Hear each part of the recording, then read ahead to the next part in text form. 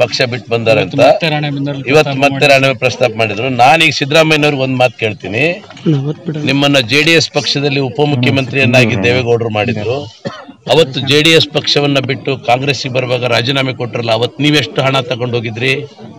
ಸಿದ್ದರಾಮಯ್ಯನವರು ಉತ್ತರ ಕೊಡ್ಬೇಕಲ್ಲ, ಈಗ ಕೊಡ್ಬೇಕಲ್ಲ. ಉಪಮುಖ್ಯಮಂತ್ರಿ ಆಗಿದ್ರು, ಉಪಮುಖ್ಯಮಂತ್ರಿ ಸ್ಥಾನವನ್ನು ಬಿಟ್ಟು ನೀವು ರಾಜೀನಾಮೆ ಕೊಟ್ಟು ಹೊರಗೆ ಬಂದು ಕಾಂಗ್ರೆಸ್ ಪಕ್ಷ ಸೇರಿದ್ರಲ್ಲ, ಅವಾಗ ನೀವೆಷ್ಟು ಹಣ ತಗೊಂಡೋಗಿದ್ರಿ? ನೀವು ಹಣ ತಗೊಂಡು ಹೋಗಿದ್ರೆ ಅದು ನಿಮ್ಮ ಅದೇ ರೀತಿ ನಿಮ್ಮ ಪದ್ಧತಿ ಇದೆ ಅಂತ ಹೇಳಿ ನಿಮ್ಮ ಮನಸ್ಸಿಗೆ ಅನಿಸಿದ್ರೆ ನೀವು ಆ ರೀತಿ ಮಾತಾಡ್ತೀರಿ ಅಷ್ಟೇ. ನಾಳೆ ನಿಮ್ಮ ಕ್ಷೇತ್ರದಲ್ಲೇ ಪ್ರಚಾರ ಮಾಡಲಿ ಪ್ರಚಾರ ಮಾಡಲಿ. ಸಿದ್ದರಾಮಯ್ಯನವ್ರು ಪ್ರಚಾರ ಮಾಡಿದ ತಕ್ಷಣ ಏನು ಜಗತ್ತು ಅಲ್ಲೋಲ್ ಕಲ್ಲೋಲಾಗಿ ಹೋಗುತ್ತಾ? ಸೂರ್ಯ ಪೂರ್ವ ಕೊಟ್ಟವನೇನು ಪಶ್ಚಿಮ ಕೊಟ್ಟುತ್ತಾನ? ಸೂರ್ಯ ಸಿದ್ದರಾಮಯ್ಯ ಪ್ರಚಾರ ಮಾಡಿದ್ರು ಅಷ್ಟೇ, ಯಾರು ಪ್ರಚಾರ ಮಾಡಿದ್ರು ಅಷ್ಟೇ. ಸೂರ್ಯ ಪೂರ್ವದಲ್ಲಿ ಹುಟ್ಟಬೇಕಾದವನು ಸೂರ್ಯ ಪೂರ್ವದಲ್ಲೇ ಹುಟ್ಟುತ್ತಾನೆ, ಪಶ್ಚಿಮದಲ್ಲೇ ಬಳುತ್ತಾನೆ. ಏನು ಆಗಲ್ಲ, ಏನು ಆಗಲ್ಲ. ಅನರ್ಹನ ಸೋಲಿಸಬೇಕು ಅಂತ ಹೇಳ್ತಾ ಇದ್ದಾರೆ.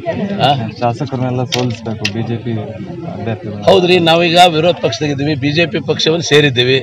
ಅವ್ರು ಮತ್ತೆ ನಮ್ಮ ಗೆಲ್ಲಿಸ್ಬೇಕು ಅಂತ ಹೇಳಿದ್ರೆ ಅವ್ರ ವಿರೋಧ ಪಕ್ಷ ಸ್ಥಾನ ಬಿಟ್ಟು ಹೋಗ್ಬಿಡ್ತದೆ.